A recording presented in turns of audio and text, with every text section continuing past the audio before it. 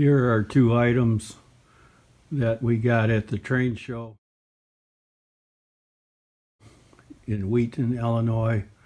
Two Marx locomotives, a repaint of the diesel. It's attractive. I only paid $10 for it and $10 for the boxcar, and it runs very well. Single reduction motor. And then the Commodore Vanderbilt, that was my tender that I already had, but it is all original paint with chrome front, and it operates very well also. And I paid $45.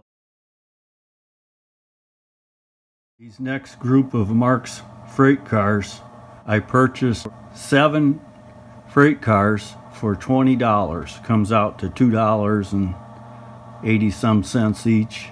And the first one is a gray Pennsylvania 347-100. I haven't cleaned up any of these cars. Next one is another gondola Pennsylvania, same number, 347-100. Next car is a Baltimore and Ohio 467-110. It's a clean car. Santa Fe 13975 stock car. Item is a Great Northern boxcar 34178, fairly clean. 3260. And a second Santa Fe boxcar, not quite as crisp, but okay. And the last car is just a New York Central, what used to be a crane car. Now I'm going to use it just for a flat car. You can never have enough Marx freight cars, and I like the variety of color.